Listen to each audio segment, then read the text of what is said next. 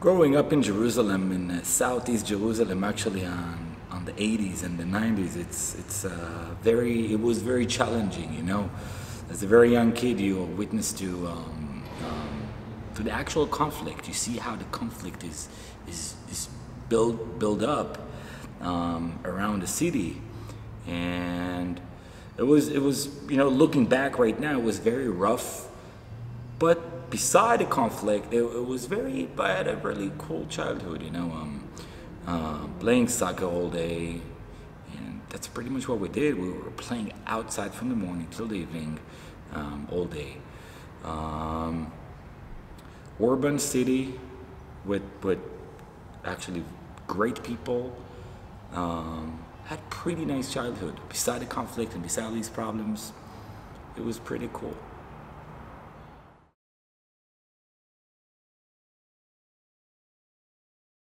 Well, my parents are not related to art. They have got nothing to do with art. The word art never came up in my house. My father he was a banker. My mom used to work with kids.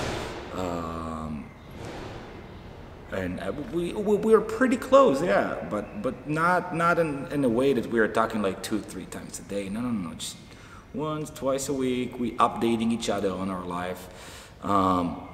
But yeah, nothing related to art.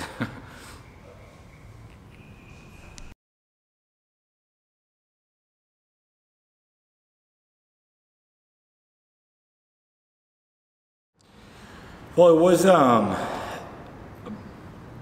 the first. I can talk about the first mural I had, not graffiti mural, in my house. Actually, it was a big wall in my bedroom. Finally, my parents let me paint something on the wall.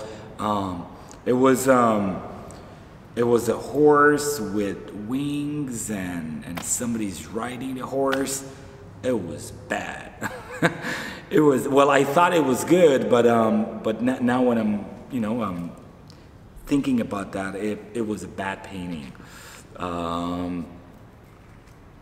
Yeah, that was pretty much the first time I took the painting very serious and not just like scrapping or sketching, or I was really trying, to make it good.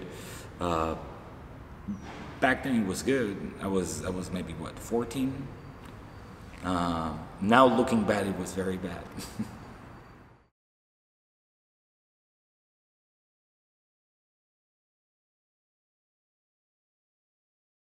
I served in the Israeli army over 4 years, almost 4.5 years. I was an officer. Totally impacted my life. Everything I do today is the military somehow involved. Not in a direct way, but at the back door, the way I make decisions. I have lots of anxieties, and I'm pretty sure it's from there. I've never diagnosed for post-trauma. I don't really dig too much about that. I live with that, in peace. These impact my life, definitely. I had a full project about my time in the military. It's called, the article is called Unbreakable. My favorite painting, called Funeral, and this is about 5 friends that hugging each other in the funeral and crying. It's dedicated to my friend who got killed.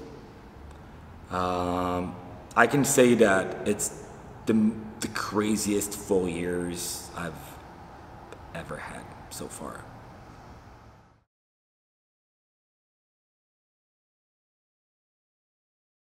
I've never had a decision to move to LA and to live in LA. I was traveling in South America, and the plan was to come to LA just for part of my trip. And I met some few people, and I decided to stay after like a few weeks. Just, you know what, that's my place, I want to stay here.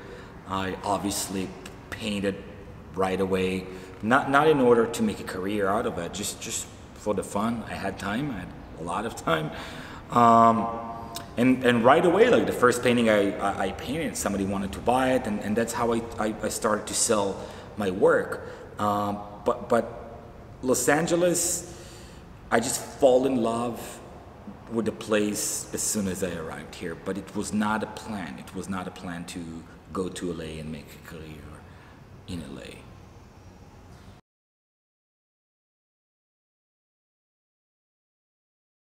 Get involved in the LA art scene, you know what? I don't know how much I'm that involved. I know a lot of artists and I know a lot of people around, but I don't even live in the art scene area. I live in the Valley. It's not really artsy place. My studio is in Mid City, which is pretty close to Culver City, and that's kind of art district. I don't know. I was just painting, going to an art shows. If you call it being part of an art scene, okay. I don't really understand how is it to be in the art scene. I'm just going to art shows, visiting artists, like just different friends who are artists as well, and that's pretty much it. Not trying to be part of any community or something.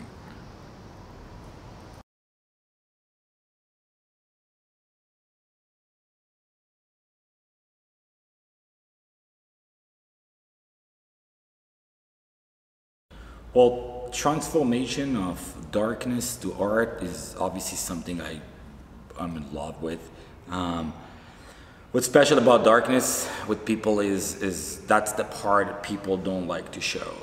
I'll give you an example. You know, when you shoot a model, you put makeup and you hide all the wrinkles and stuff like that. So in my art, I don't do stuff like that. I don't hide any wrinkle. That's why I usually go with like take photos and paint older people, because I can really feel their darkness while I'm painting their face.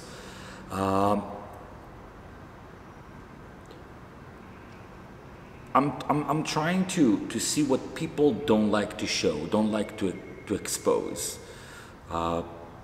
One of the best, I think one of my favorite paintings I've done is a gas mask. It's two kids playing with cubes, you know, and they're wearing gas mask. When I'm talking about dark, that's what I'm talking about.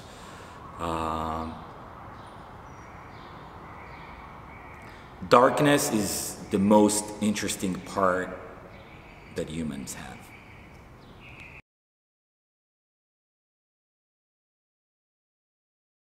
Lately I do a lot of portraits. I call them uncompleted. I like to paint just a little part of the face and to leave the rest of it a sketch or some dirty part, or it's just like I'm trying to show just some part of the face. Right here actually, behind me, this is my father. It's a portrait of him. And the other side is a photo of a friend, and here behind me, over there, it's another portrait of a musician that I really like. Obviously, we became friends, and I took some photos of him and painted it.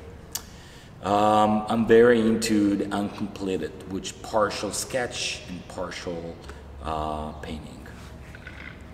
Thank you so much for watching. I was Tomer Peretz at my studio, horror studio. Check it out.